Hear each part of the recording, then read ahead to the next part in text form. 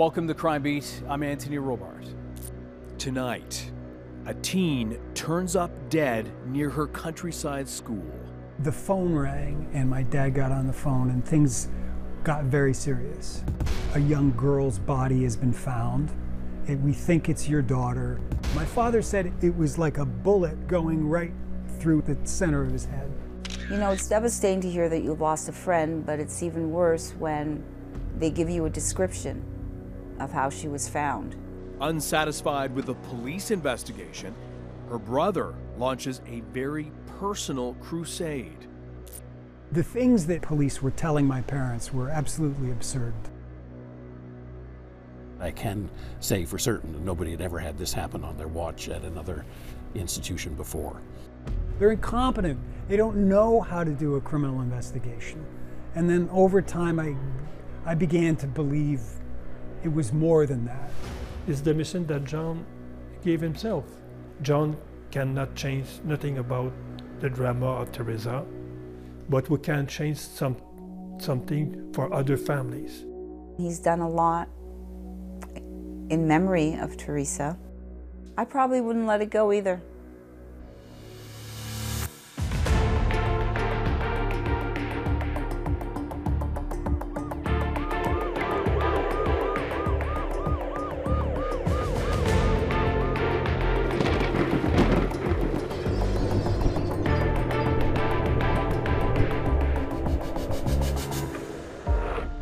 Here now is Dan Spector with The Search for Theresa Allore's Killer.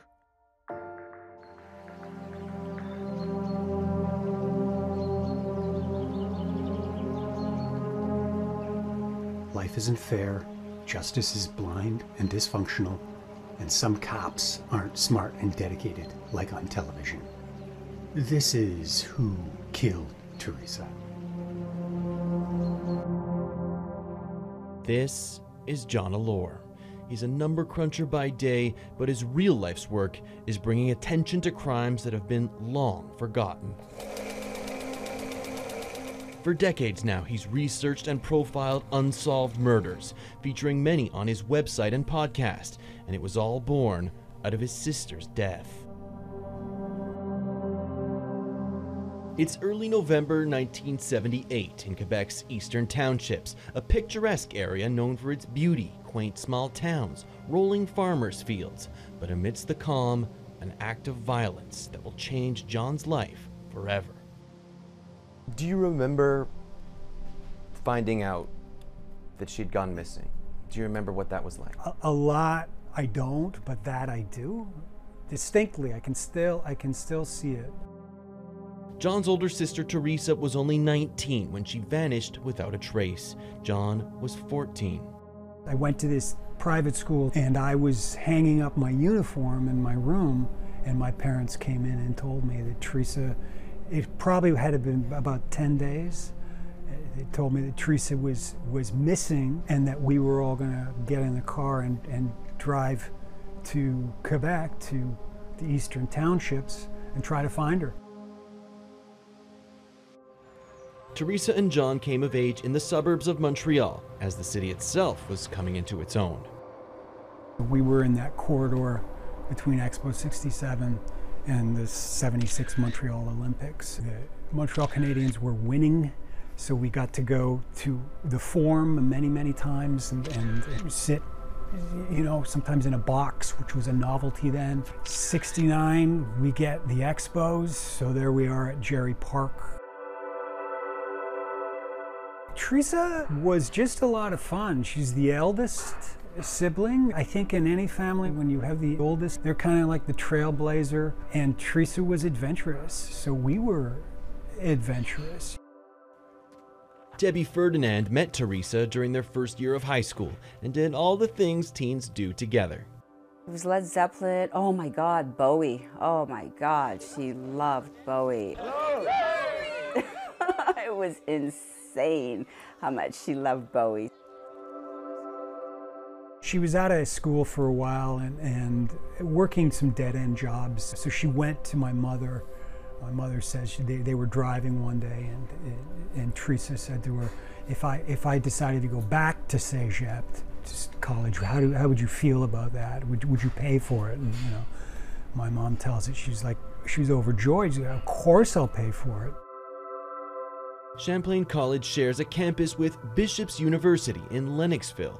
Bishop's was founded in the 1800s, but Champlain was only a few years old when Theresa arrived in 1978.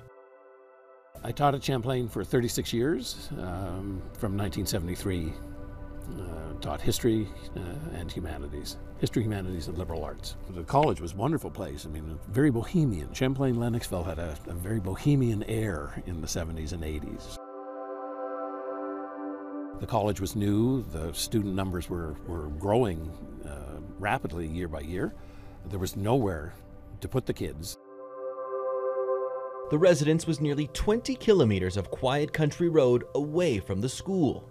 King's Hall was available, and I think there was literally nothing else within a reasonable radius. This was an adjunct building called Gilliard House, and Theresa would have lived in this residence on the second floor. It's like one of these. I recall when we dropped her off here, and it, now you kind of go, woo, but at the time, it was filled with students, filled with promise. Basically what they had was, on an hourly basis, a school bus would pick everyone up, like a school bus, like elementary school, the little yellow thing, and drive, 10 miles up into Lennoxville every day.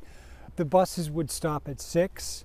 I think that there'd be one last call at 10. If you missed a bus, you were out of luck.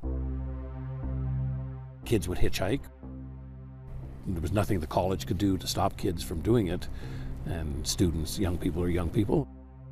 We've hitchhiked all our lives. We spent time sticking our thumbs out, and nothing ever happened to us. We never heard of anything happening to any of our friends.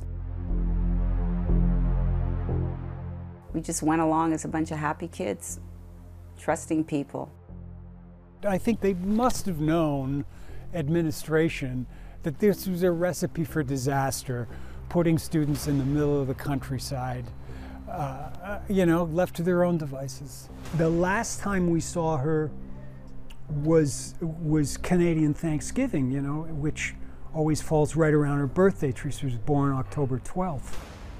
The family, including a 14-year-old John, packed into their car and headed to Lennoxville. We weren't the only ones who came. Friends from Montreal came, and this friend of hers who's since passed, a guy named Terry Roth, described it best. We're expecting, when we arrive, choppers in the air and police presence, and there was just nothing. The local police launched an investigation. They searched the highway, interviewed some of her friends, tried to retrace Theresa's steps. The last time anyone saw her on campus was around 5 or 6 o'clock, just when it's getting dark, and somebody saw her outside the bus. She had missed the last bus. A bunch of 17, 18-year-old kids, we all just said, maybe she just took off. Maybe she decided to go camping. Maybe she decided to do this. Maybe she decided she was a free spirit. The college was only 4 or 5 years old. We were growing like leaps and bounds. I can say for certain that nobody had ever had this happen on their watch at another institution before. The things police were telling my parents were absolutely absurd, and they were. She's a runaway. She's gone back to Montreal. She's gotten pregnant and she's ashamed, so she's gone to a monastery. She's joined a cult. My parents believed it. My dad went Saint-Benoît-de-Lac, right? There's a monks. My dad knocked on the door. Police didn't. Now, the police said she might be at a place like that. Did they investigate it? No. My dad knocked on the door of Saint-Benoît-de-Lac and said, are you harboring a girl?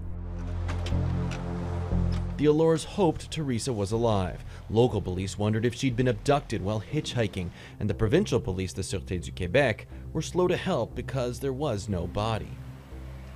Other theories began to gain more prominence. They began to buy into the narrative. She was involved in illicit drugs. Well, Theresa had smoked some pot in her background, so maybe she was. It's like, well, what do you mean by she was involved? Well, was she running drugs? And you go, was she running drugs? I don't know. It seems a little far-fetched to me. She's been here for six weeks. Shocked by the theories and frustrated with the investigation, the Allures hired a private investigator. They just felt like that they were losing their minds. They had entered a parallel inverse universe where, you know, where the normal rules didn't apply anymore. 9 months earlier, a 12-year-old girl named Manon Dubé had disappeared, and they had brought in the sniffer dogs.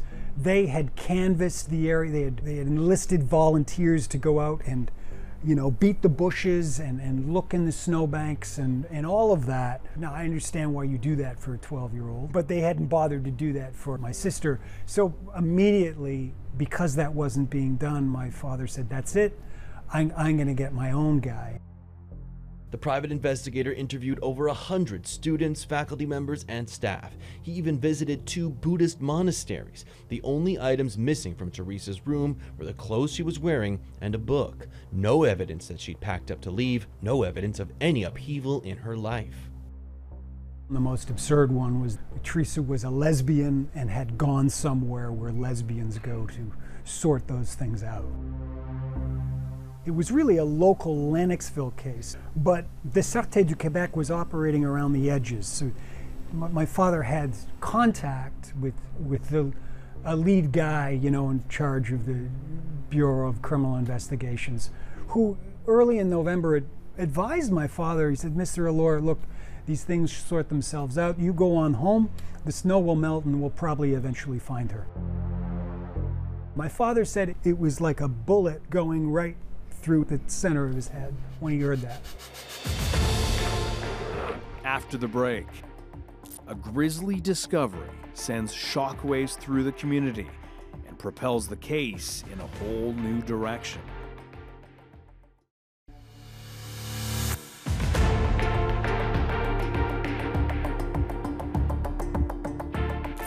Welcome back. 5 months after a college student goes missing, a break in the case.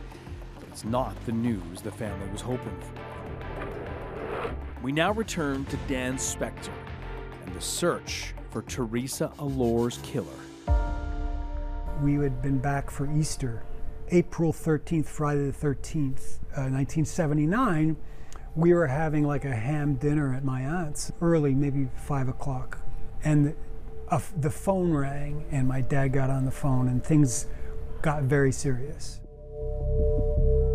The call was, you know, a young girl's body has been found. Snow is melted. It's April. We think it's your daughter. We'd like you to come to Quebec as soon as possible to make an identification. Initially, it's about them and the loss, and it was certainly that. But it is the moment you realize that you have been given a life sentence to, you know, live without that person's influence and inspiration anymore. I definitely remember that it was Easter weekend when I got the call. I probably would not have cried in front of my family.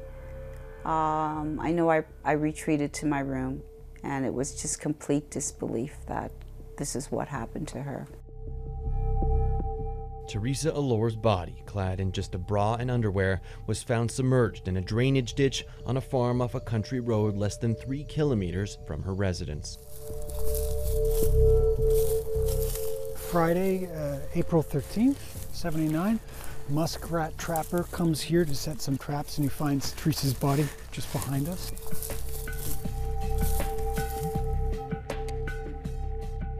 You know, it's devastating to hear that you've lost a friend, but it's even worse when they give you a description of how she was found. And then that's what is your last memory of your friend.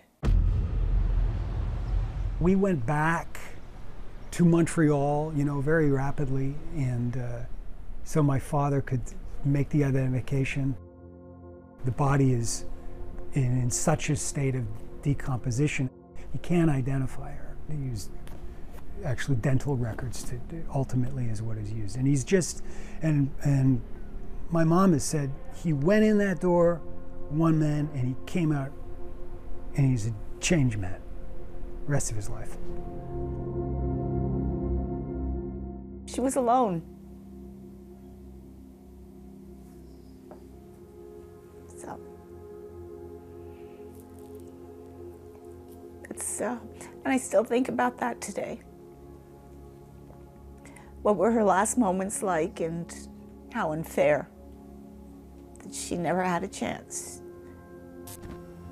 After the body was found, the provincial police took over the case. Officers interviewed dozens of witnesses and took sworn statements from many who had seen her in the days and hours before she disappeared. But like the local police, they didn't treat this case like a homicide. Young woman, 19 years old, found in her bra and underwear, face down in a cornfield. What does that tell you? Circumstantially, it's suspicious to me, but the police almost immediately say, well, hold on, we have another idea. We may not be suspicious. Don't get ahead of yourselves with sexual assault or murder or any of that thing. We have another idea. Didn't you say she recreationally, would occasionally smoke pot or, Yes. Well, it's probably a drug overdose. Maybe some of her friends. She died in the residence of a drug overdose, and they got spooked. So they packed up the body and they dumped it, and they stashed the clothes, and that's the end of it. Really, how did the wallet get 10 miles away from where the body was found? Oh, that's the kids too. They got in a car and they joyrid to Sherbrooke, and they made sure they threw the wallet away. The line of questioning from the Sûreté de Quebec in those 2 weeks that they did a little work, to exclusively almost 90% was to students, that's the only people they talked to, was, did you do drugs? And do you know that Theresa did drugs? Pot was as recreational as it is today. Why would you even invest in that theory other than to blame the victim? It just didn't make sense. She really went there with a purpose. She did not go to party. She went to get an education, to grow up, to be independent. Sure, she drank. She probably still smoked pot. We all did at that time. But no, I remember hearing that, and that sickened me. With police sticking to the drug overdose theory, the case didn't go anywhere for decades. Not buying the theory that his sister OD'd, John decided to look at the case with fresh eyes, his own. In 2002, I partnered with Patricia Pearson, who I'd known, since high school. She had seen me growing up and my parents through that tragedy, so she'd observed it. We partnered, and she wrote like a series of 3 articles for the National Post called Who Killed Theresa, which talked about Theresa's case and 2 other townships murders at that time, and caused a splash and got a lot of attention. John Allore is still seething. His sister's body was found along this muddy riverbank, half submerged, less than a mile from King's Hall, and no official search was ever launched for her. John and Patricia tried to find new clues, something police may have missed. The first time I came here was March 2002. I was standing right on the other side there with Patricia and Andre, and we were talking about it, and one of us, I think it was Patricia, said this was a sex crime. And when she said it, like, all the pieces fell into place. So you didn't think that until that moment? I think I had suspicions or things, but I hadn't really pieced it all together. I hadn't really figured it out. And it's our belief that my sister hitchhiked, was picked up by an individual, was taken back to the residence. The individual hung around, stalked her, eventually got her, and killed her. He pressured police to reopen the case. Allore started chasing leads he felt police had ignored. He combed through old newspaper archives, re-interviewed witnesses. You know, there's a lot of people I looked into it, and you know, the arena was vast. If somebody had a theory that it was a student, I'd look at every single student. Somebody had a theory that it was a teacher, I'd want to know what the background on every single teacher, and on and on and on. There was certainly an issue with women and campus assaults, sexual assaults and rapes. In the wake of the National Post stories, all kinds of women came forward to me documenting, not only here, but in this environment, Hatley and Ayers-Cliff and things like that, young women who were vulnerable, who were sexually assaulted, out jogging or, you know, waiting for a bus, all of that. I mean, many women came forward and testified to that. In fact, the very same day Theresa disappeared, an article in the Bishop's student newspaper described a woman being harassed by a naked man on the campus. It was far from the only such story around that time. I know of at least one defense attorney where we were asked to have his client list, and it was made up of 25 different sexual predators.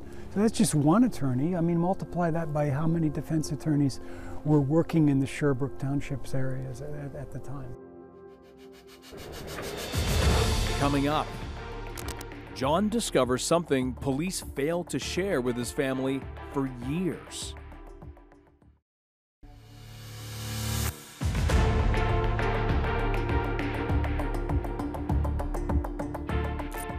Welcome back. Years after Theresa's death, the discovery of a coroner's report contradicts suspicion by police that her death was drug-related. We now return to the search for Theresa Allore's killer. A Montreal Gazette journalist obtained a document that made his jaw drop. On the day that she was found in this body of water, the coroner documented that he noted marks of strangulation around her neck. And that's in an official document, which was never shown to my parents. So this is the document, the coroner's report, which would have been filed about 4 years after her body was found. And it sort of said very clearly, violent death of undetermined nature. This was shown to my family. This document was never shared with my family. This is the same coroner, not 4 years later. This is Michel Durham on the day that the body was found. It's a little obscure, but it says here very clearly that they noticed marks of strangulation around her neck. The question is, if you're going to go with a drug overdose theory, what about this document? That shows me it's murder. I mean, that's not speculation, that's an official document. To John, this was proof that drugs did not kill Theresa, but that's not all. When he and Patricia got a hold of this toxicological analysis, which police had in their possession within weeks of Theresa's body being discovered, it said there was no evidence of drugs in her system. Not only were there no drugs, there was no alcohol in her system. So, how now, brown cow? What are you gonna tell us now? For a long time, I thought it was simply incompetence. They're incompetent. They don't know how to do a criminal investigation. And then over time, I began to believe it was more than that it was deliberate obfuscation. Setting aside that belief, he started looking at other murders in the area. Manon Dubé went missing and was found in a stream not far from where Theresa was found. Okay, was it ever solved? No, it was not solved. Okay, aha. 2. Anything else? Yes. March 1977, 24-year-old girl, Louise Camera, goes missing from downtown Sherbrooke, not far from Lennoxville. And she's found again on the outskirts. And all of them found to the south of Lennoxville, Sherbrooke. In Cameron's case, it is most definitely a murder. She's found with the lace of her boot around her neck. She's most definitely murdered and most definitely raped, strangled. So, okay, that's interesting. Was that solved? No, it's not solved. Aha! So that's 3 cases. I was trying to prove a theory. You know, at first it was to see, was there a serial killer? Was there one guy responsible for all of these things? John and Patricia had floated the idea of a serial killer being responsible for Theresa's death in their original newspaper reports, and had been backed up by criminologist Kim Rossmo. We're talking Compton, we're talking Lennoxville, we're talking, the Magog area where Cameron was found, we're talking Ayers Cliff where Manon Dubé was found, and we're talking Sherbrooke, so this very vast area. His predictor was that the offender, a serial sexual offender, lived in southeastern Sherbrooke in that area, and that he urged police to look at the cases together, holistically, rather than looking at them independently. As Allore analyzed more and more murders of young women and girls he felt were similar to his sisters, he started to catalog them on his website, TheresaAllore.com. I had this opportunity to research the archives of Allore Police. Allore Police was a French tabloid in its heydays, really started in the 50s, covered crime cases. And, it had lurid photographs and really had the inside scoop. If you're a citizen detective, as I was rapidly seeing myself, this was fantastic. All these connections he was making made him realize there were other dissatisfied families out there. Before he knew it, he became their voice. On Friday, March 25th, Cameron's nude body was discovered in a snowdrift. On Sunday, April 17th, Houle's body is discovered about an hour north of Montreal. Hélène was found naked except for her shirt, which was pulled up to her arms. First I had 10, then I had 20. I was up to 30 or 40 cases that I was profiling. It didn't just happen to Theresa. There's all these other, unresolved families where young women have been murdered and families have just been sort of dropped. So I started to profile them on my website to kind of say, hey, people need to pay attention to this. Coming up, frustrated that police seem to have again brushed aside his sister's case, John Allore discovers a disturbing pattern and goes on a mission to expose it.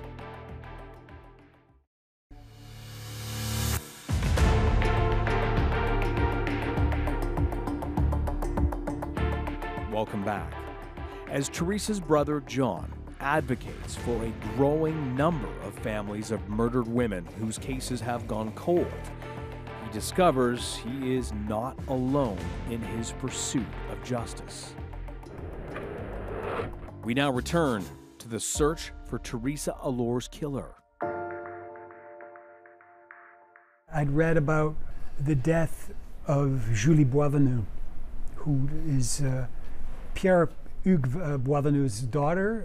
Pierre-Hugues Boisvenu has been fighting for the rights of families of victims of violent crimes since his daughter Julie was kidnapped, raped, and murdered in 2002.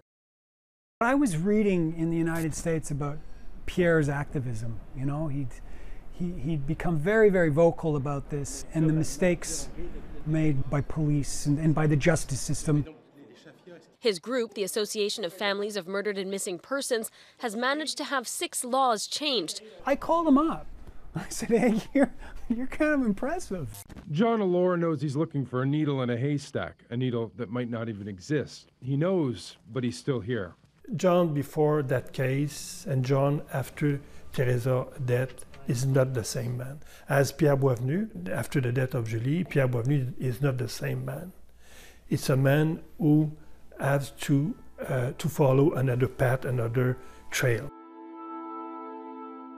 I understand the frustration of John, but we have to remember that in that time, we have very poor investigator, very poor technique.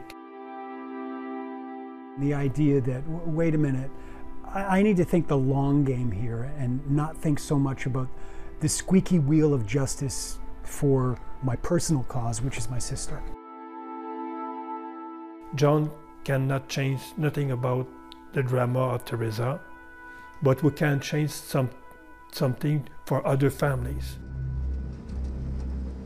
Allure brought awareness to the way evidence was treated by authorities. When the Allures had asked for physical evidence in Theresa's case to have it tested for DNA as that type of technology advanced, he was shocked to find out that would not be possible. They had destroyed the bra and the panties that she was found in within 5 years of her being found. If you speak to any criminal investigator, if you ask them, how long do you keep it? The answer is, they look at you like you've lost your mind. They say, forever, dummy. Slowly, I was learning, because I was befriending other victims' families, that this was not an uncommon thing. The Pryors, Sharon Pryor's 1975 murder, had evidence destroyed by the Longueuil police. Case in Laval had been destroyed. Montreal police, it had been destroyed. Today's episode is sort of a funeral for a friend. Some months ago, I was contacted by a woman named Carol, and she said, would you do a podcast on my best friend Francine? She was murdered in the 80s. On Friday, October 18th, 1985, Francine Da Silva was out with a close friend, Joanne Page, in the Plateau neighborhood of Montreal. As soon as I saw his website, Who Killed Theresa, I knew it was something totally different. Nobody else was doing anything like that. I'm always thinking about Francine. I'm always thinking about her death. She was an amazing girl. Of course, everybody says that, but she really was. Everybody just loved her because she was really fun and really funny and very generous. They went to a bar and, because they both really liked to dance. Then they decided to go for pizza at Le Royal and Saint-Denis, which was so close. They walked home together down Saint-Denis, and when they got to Duluth Street, where Joanne lived, she asked Francine if she wanted to stay over that night, which Francine often did. Francine decided against it and headed home. Later that morning, 2 nursing students found Francine's body in the alley behind 902 Sherbrooke Street East. She had been stabbed and raped. I was at home. I just gotten home from work, whatever, and I heard the radio that, women are dans la trentaine was found dead. A few minutes later, the police were at the door knocking. After Carol first contacted me, I traveled to Montreal and I reviewed the Allore police archives, so I found 2 articles on Francine. The second Allore police article focused on Raymond Charette. After Charette was picked up at the advice of his attorney, he refuses to take a polygraph or to provide a blood sample. Newspapers at the time reported that Charette had been picked up as a material witness, but he was subsequently let go when police failed to produce evidence linking him to Francine's murder. Eventually, Charette is let go. Francine Da Silva is forgotten, and the matter is never heard from again. He knows probably more than anybody about Quebec crime, so I really felt very lucky because he did a lot of work. You know the person understands how you feel and how you're... And I mean, his is way worse because they thought sister was missing. Thank God Francine was found right away. People who have people missing for that amount of time, it's unbearable. While John worked to move cases like Francine's forward, he received a letter about a deathbed confession that might finally reveal Theresa's killer. Coming up, as Allore's advocacy bears fruit, a shocking deathbed confession changes who he believes is responsible for Theresa's death.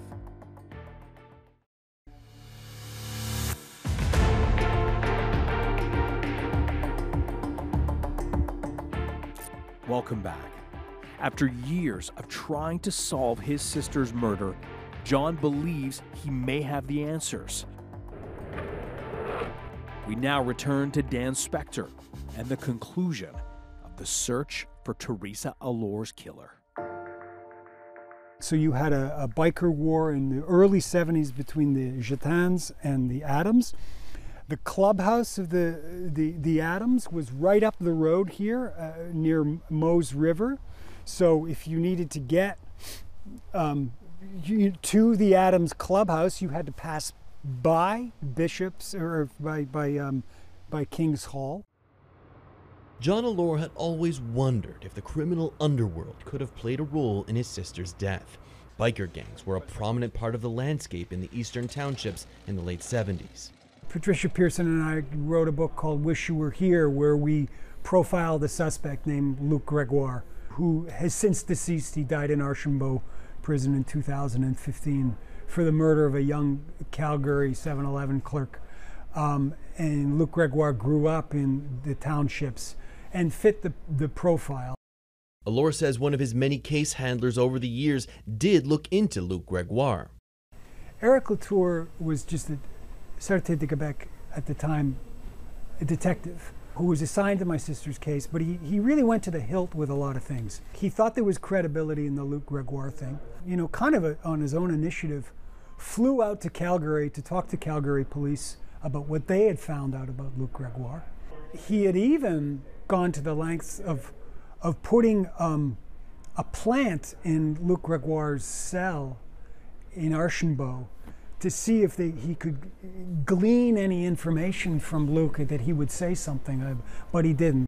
Allore even wrote to Gregoire in prison to ask him directly and received a denial from the convicted killer. But it was another letter he received after the publication of his book that changed everything. After that book was published, a woman came forward. She first came to the police and told her story, and then because the police didn't do anything about it, she came to me and told the story again. In 2017, Gerald Lachance was dying of cancer. He had just a few weeks to live. It was a story about how her father on his deathbed had confessed that, you know, he and his brother had picked up a young girl in Lennoxville and sexually assaulted and murdered her. When Gerald was about 19, which places this event in 1978, he was out driving with his older brother, Regis, and another man. Regis asked the driver to stop the car. He then dragged the girl with him. Some time passed. Gerald got out of the car to see what was going on. He says he was going to help the girl. Gerald went down in a field and found Regis holding the girl's head down in water. Without naming Theresa directly, they did give off, a lot of elements and information that sounded very much like the murder of Theresa Allore. Alex said that their father, Gerald Lachance, confessed to one other murder of a girl they, quote, abducted at a convenience store in Sherbrooke. Who could this be, I wonder? Well, the only girl from Sherbrooke last seen at a convenience store that I know of is Louise Cameron.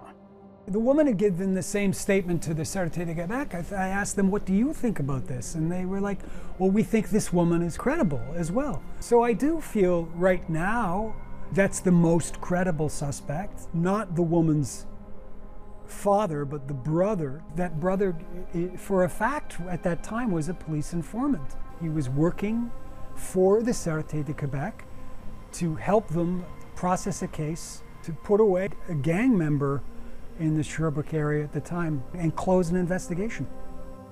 Allore's belief is that police in that era tried to dismiss Theresa's case as a runaway, a drug overdose, in order to protect the real killer, an informant. They had bigger fish to fry in that area. You know, they were playing cops and robbers.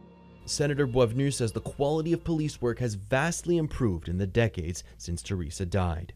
40 years ago, we don't have the same kind of quality on investigation that we have today, because we know that cases that are 30 or 40 years old, that they can solve it today with new kind of technique or DNA or everything like that.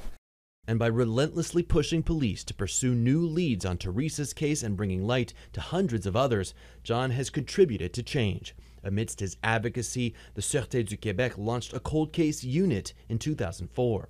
And it wasn't just me pressuring them, it was people like Pierre Boisvenu, others, to do this. So they started a unit, and I was very, very, very proud of that. I mean, congratulations, you have a cold case unit now. You've dedicated 25 to 30 officers to this cold case unit. You have a website with 300 cases on it. The SQ Cold Case Unit website lists only one resolved case out of hundreds. The accused has still not gone to trial. Between 2004 and 2010, John and I were very close on working on build, also supporting families. We adopted in 2013 a bill that supports financially families when a relative has been missing or murdered. John worked with me on that bill. So we work very closely on many changes in Canada. If we don't do it, who will? Who John don't work in his own way, who will? He's done a lot in memory of Theresa, which is wonderful. I probably wouldn't let it go either. No, I probably would not let it go either. The only power we got is to speak on our own story, to be sure that victim will be more understand. John stepping in and bringing a light to these cases is wonderful for these families. That's how I feel, and I'm glad that he is doing it, and it is painful, and I'm sure for him it takes a lot of emotional and spiritual energy to do that. He's really put himself on the line emotionally. Like now he says he's going to stop, and I really think he can and he should, because I think he's really done enough. Will I continue to do this? As long as I find something interesting and I think it's compelling and that somebody else will find it interesting, I guess I will. Is this broadcast going to influence the police? I don't know that it is. Is it going to inspire someone else to take up advocacy? I don't know. But I think they're worthy questions to tackle, because murder is just a horrible thing. It confounds us, it scares us, it mystifies us. That's all for today. We're not done yet. That's not it. That's not the end. I can assure you I'm not done. You wait until next time. This has been Who Killed Theresa? I'm your host, John Allore. The Sûreté du Québec declined a request for an interview, but through a spokesperson said any theory, no matter how absurd, would have been investigated, and denied allegations that there was a cover-up to protect a police informant. John continued his pursuit of justice for Theresa and for the many families left traumatized by unsolved cases, until the day he died. Just as this episode was being completed, he was killed in a tragic accident, fatally struck by a car while cycling. He tried to maintain balance in his life and found peace biking through the countryside near his home in North Carolina. He is survived by his 3 daughters, one of whom is named Theresa. She posted this on John's Facebook page. I want to say more about how great he was, how funny, and how much my sisters and I loved him, but I don't have the words right now. Thank you for keeping my family and my father in your thoughts. And upon hearing of his death, John's friend, Senator Pierre-Hugues Boisvenu, had this to say. John was more than a friend. We called each other brother because we had this mission tattooed in our hearts. I have a lot of pain because I loved this fighter who never gave up trying to find his sister's killer. Tonight, he finally knows the truth. Rest in peace, my dear friend.